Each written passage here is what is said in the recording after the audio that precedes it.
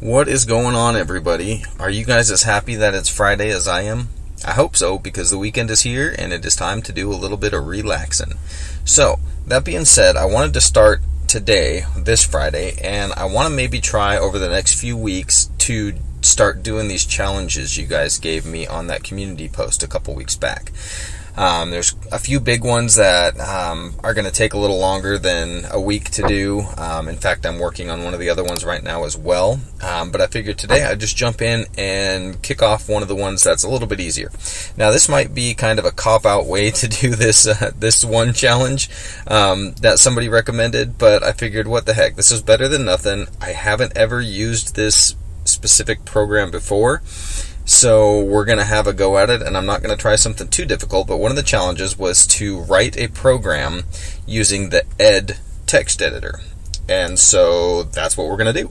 So let's go ahead and jump into the Ed text editor and see what we can come up with on just a real basic, simple program to kind of get a feel for it. So let's go ahead and launch a terminal. I'm going to zoom in here. And basically, the Ed text editor is the editor that was kind of around back before Vi and Vim and all this stuff. And basically, when the TTY was in use, which was basically kind of like your terminal now, only instead of using a screen, it used paper. If you're not familiar with what the TTY was originally, the teletype, check it out. It's pretty cool. I'd recommend Googling it and taking a look at it. But basically, the Ed editor is a line-based editor as opposed to a mode-based editor like Vim or anything like that. But basically what it does is you would type in and you'd start typing your code or your program or whatever, and it would do it line by line by line on the paper that was printing out as opposed to going on your screen. So I figure let's go ahead and give this one a try. So what we're going to do is we are going to use Ed. So we're going to use Ed, but we want to have a prompt. So we're going to use the -P flag. And for my prompt, I want to have the greater than symbol, or less than. I always forget which one that is. But the problem with this is if we do that and we hit enter, it tells us we have a syntax error because that's a new line token. So what we need to do is we need to do Ed, and then we need to escape that. And that's going to give us our prompt. Now, the prompt is really not that big of a deal.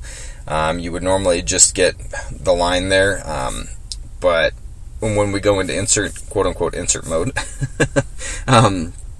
I'll show you why the prompt doesn't matter, because the prompt disappears. So the first thing we've got to do is, if I type right now, I'm basically just going to have a bunch of stuff that wouldn't get saved to the file. Kind of like just randomness. It wouldn't get saved in the file, it wouldn't get written down.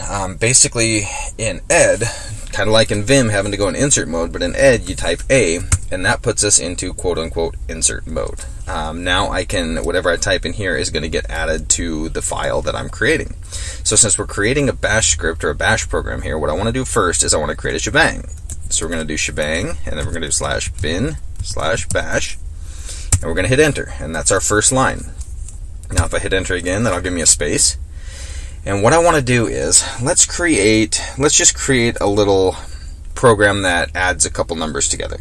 So, but I want to give it some numbers and have a little bit more output than just the addition of the numbers. So let's do echo, and then we'll say, please enter a number. And then we'll hit enter, and then we're going to say read num. Read num1, that's what we'll do. And then we'll do echo, please enter a second number. And then we'll read num2. I really hope this works, but like I said, I've never used this before. I just kind of did a little bit of reading up on the basic usage of Ed. But so okay, what we're going to do then is we need to create the variable for the sum of the two numbers. So we want the sum to equal num1 plus num2. So that's going to be our sum, and then let's do if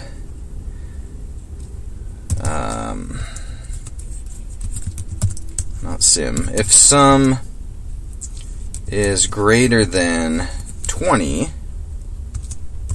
let's have it then put out I'm assuming I have to use same syntax here by tabs and moving over and stuff like that. I don't know, but I'm just going to go ahead and do it anyway.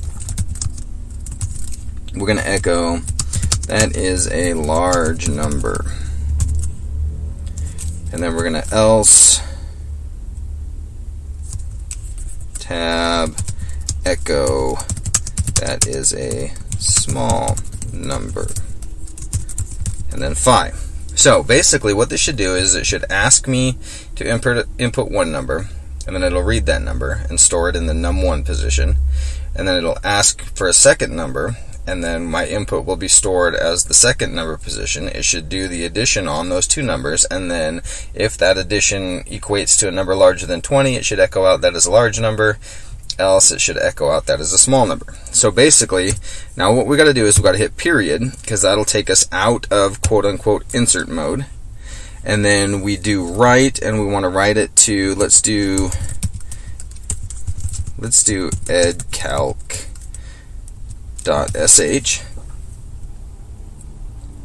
So the W will write it to a file called edcalc.sh.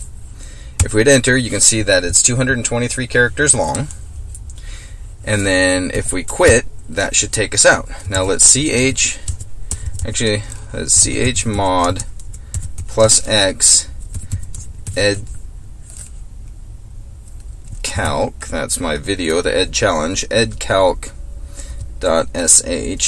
So we chmod plus X edcalc.sh. So basically, let's go ahead and, before we even look at the file, let's go ahead and try and run it to see if that actually stored in that file and if everything worked okay. So let's go ahead and clear the screen here, and let's do a / to run the edcalc.sh, and let's see what happens.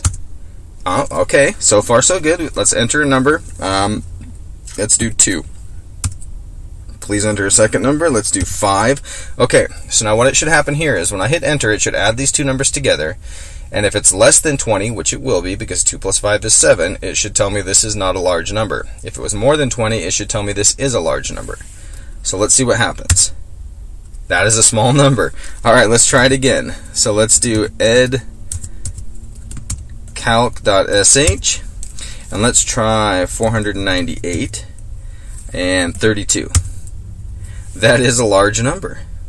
That's pretty cool. So let's go ahead and vim into edcalc.sh, and there it is. Look at that, just like a regular old bash script.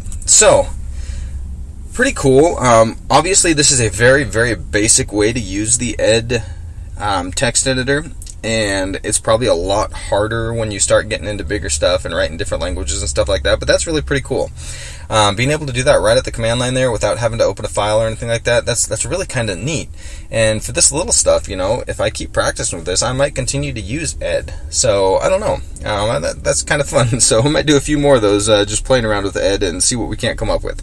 But yeah, so that's first challenge done. Thank you for suggesting that. I'll go back and look at who suggested that and give you a thumbs up or whatever. But thanks for checking that or suggesting that. And yeah, my next challenge, I actually have downloaded and installed Nix OS.